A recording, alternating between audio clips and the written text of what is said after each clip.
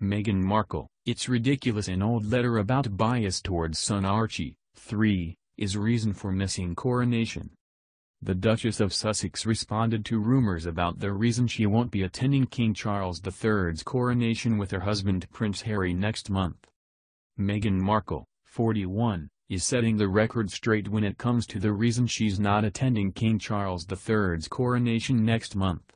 The Duchess of Sussex released a statement, which was posted on Twitter, after rumors started to claim that she wasn't going to the ceremony because of the unconscious bias towards her son Prince Archie, 3, which she reportedly wrote about in a letter to the king back in 2021. Her husband, Prince Harry, 38, is expected to attend the coronation by himself while Meghan and their brood, which also includes Princess Lilibet, 1, stay home in California. The Duchess of Sussex is going on about her life in the present, not thinking about correspondence from 2 years ago related to conversations from 4 years ago, the statement began. "Any suggestion otherwise is false and frankly ridiculous.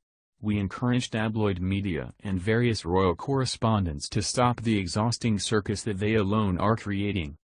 Meghan's statement comes just one day after it was reported that she wrote a letter to King Charles after she and Harry did their televised interview with Oprah Winfrey and revealed a royal family member speculated about the color of skin that an unborn Archie would have. The concerned mother apparently wrote her father-in-law to open a dialogue about the comment made by the publicly unnamed individual, and in his response, he expressed his sadness about the royal rift.